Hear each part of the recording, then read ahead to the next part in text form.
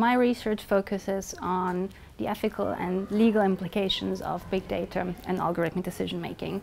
So part of my research was to figure out what companies in the private sector are collecting about us, what kind of data are they holding about us, and how that shapes our personality and how we're being perceived. Because at the moment, your smartphone, your smart device, maybe even your connected car, your surfing behavior, your clicking behavior is collected and is being analyzed. So it becomes your digital identity in a certain way. And that has privacy implications. Because privacy means that I have the right to represent myself, present myself to the outside world. It means that I have the freedom to have a family, business relationships, friends, kids, and all of that kind of gets, infringed if all of a sudden my personality is being formed by the data that I leave behind. So the first part of my research focuses on the digital identity that is being created about you. And this digital identity is then being used to make decisions about people.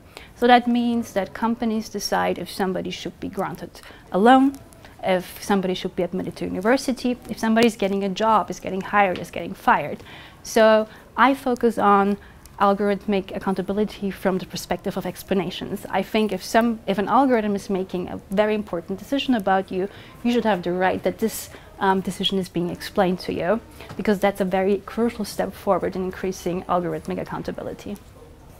And part of my research also focused on the question, what does a good explanation look like? This could be interpreted in various ways. It depends who you're explaining the algorithm to. Are you explaining it to government, to an auditor, or to the end consumer? And we were very much interested in figuring out what a good explanation would look like for the individual that is actually affected by the decision. That's the loan applicant, that's the job applicant, that's the person that has to go to prison. So we came up with 3 different reasons why those people might want to have an explanation, and developed a tool that would give them crucial information to understand why a decision was made about them, how to contest this decision if necessary, or to get the desired result in the future.